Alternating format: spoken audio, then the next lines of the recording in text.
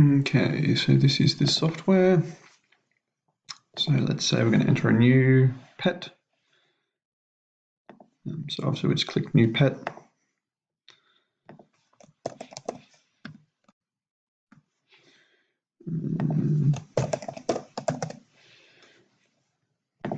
His name. Pet owner.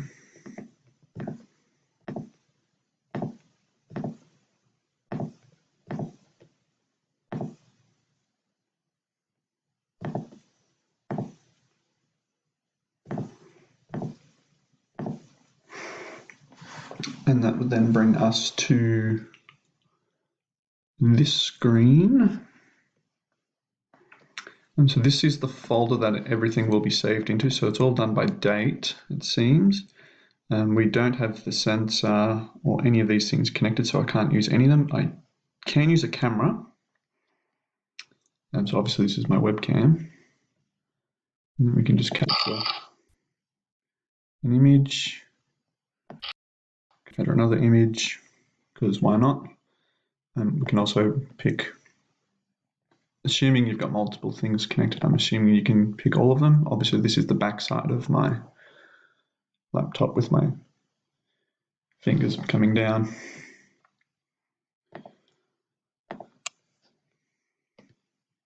Super easy, save and exit. We've got our images. Now, that's the import function. I haven't looked at that very closely. So we can then click back. And then let's say we want to search. So apparently there's one under the sample. So double click. And that has saved one that I did earlier. I'm using the video. And under, I'm assuming this is meant to say demo, double clicking, this gives us, and double clicking again. So this is a separate viewer. So I can minimize back to this screen, etc. In terms of tools, very straightforward and intuitive. Zoom in, zoom out, contrast. For the contrast, I have noticed if you click outside of the actual image, it will do nothing. But if you click within the image and then move the mouse around, it will respond as per what we're used to. Gamma levels, similarly. Local zoom is quite good. So this is a sort of a local contrast. So it just adjusts the contrast just to be a little bit higher. I personally think that's quite good. And we have a measurement tool. So click 1, click 2, and it'll keep going, I've worked out, just indefinitely until you right click to get rid of the next point, and then you can calibrate if needed as well.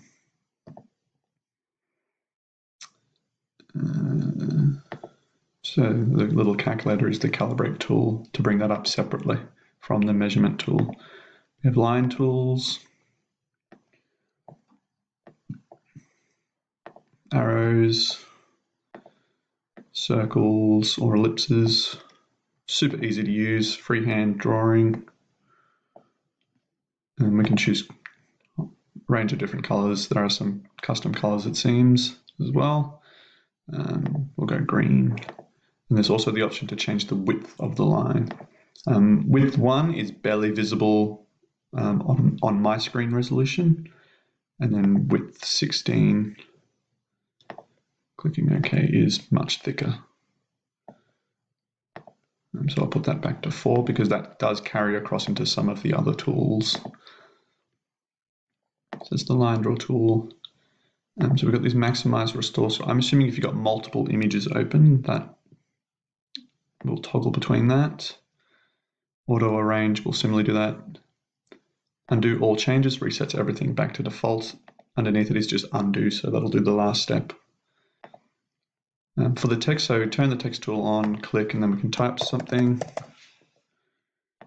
hit OK. It is incredibly small though, and I haven't worked out how to make that bigger. Until actually, it's almost unreadable small. Erase tool, so I can just go over that as well. Hide show annotations. So if we put in some, so this is the angle tool. So click, click, click. So 4 clicks, and it gives you the 2 angles. So the hide annotations button doesn't work for the angles, but it does work for my drawings. So hide annotation, or I can bring that back. Standard rotates, flips, both horizontal and vertical. I haven't managed to work out what the blur tool does, if anything. Similarly for the sharpen, I haven't noticed any differences. We've got a histogram.